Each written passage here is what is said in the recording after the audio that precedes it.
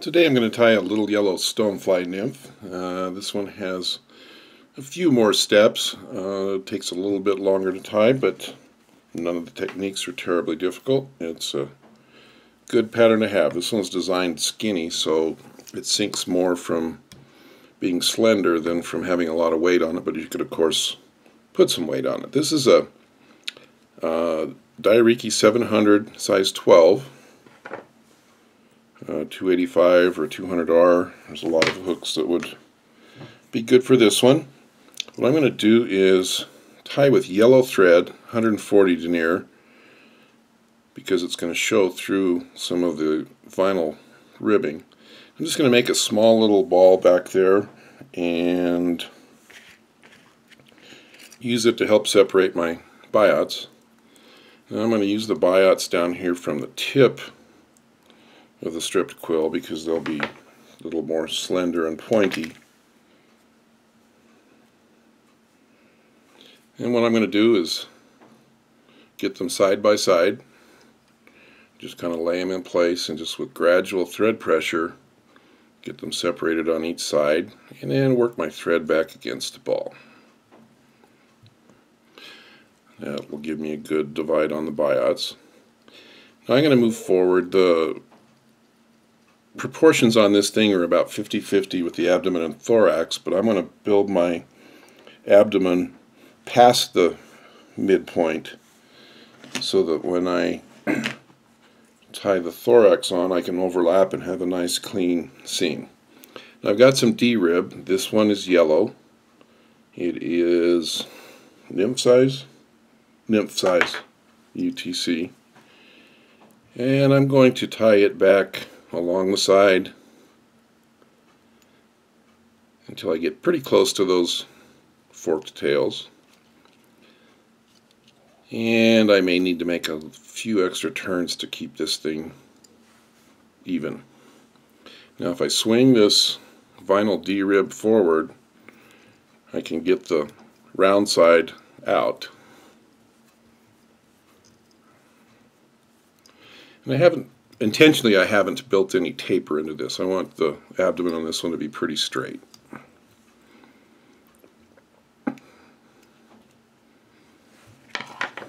if the tips of your scissors are sharp, you can get in there and give it a cut. Now here is one of my little tricks. I'm going to get a brown sharpie and color the top. So at this point, I'm dark on top, light on the bottom, but I'm going to take one more step and kind of wipe it. Now I'm brown along the sides, and I've got that ink that sinks down into the crevices and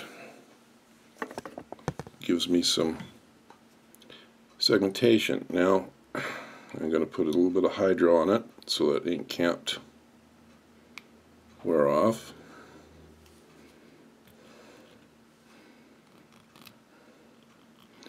Trying not to build anything up. I just want this to be nice and thin and cover.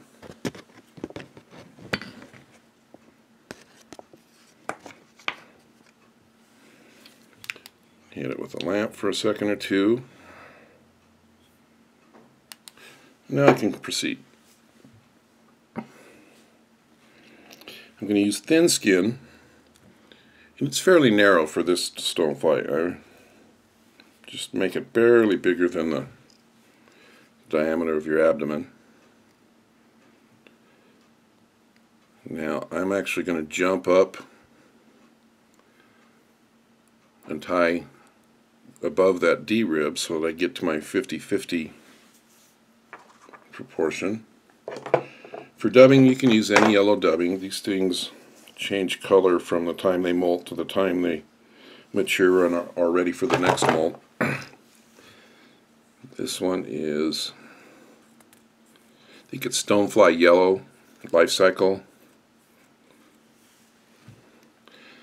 Now I'm going to fill this in with kind of a light coat of dubbing.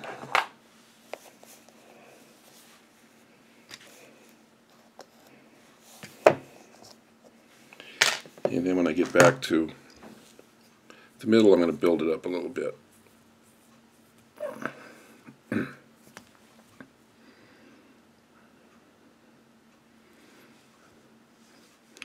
Let's get that out of the way.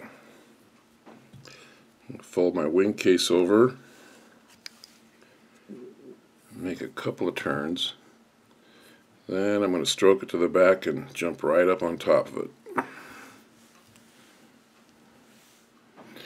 Now that's going to be the point at which I tie in the legs, and you can use rubber legs. I'm going to use SiliLegs. And this is the nymph size. These are a little finer.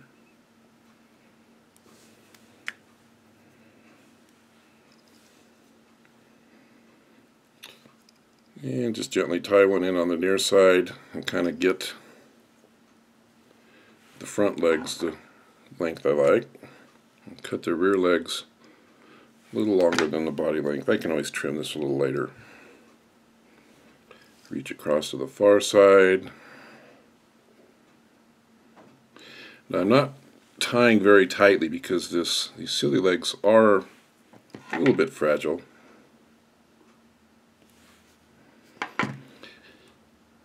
And I want to be able to tug them, and that's hard to do if they're tied in too tightly. Now the only real important thing here is to keep some room in between the front legs and the bead. I'm going to fill in my dubbing and then get a few turns in front. And I've rebuilt the taper for the thorax, and now I can fold this one over.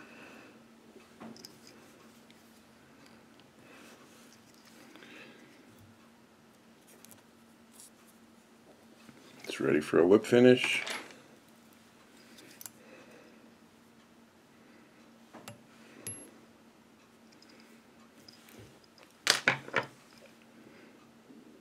And a trim.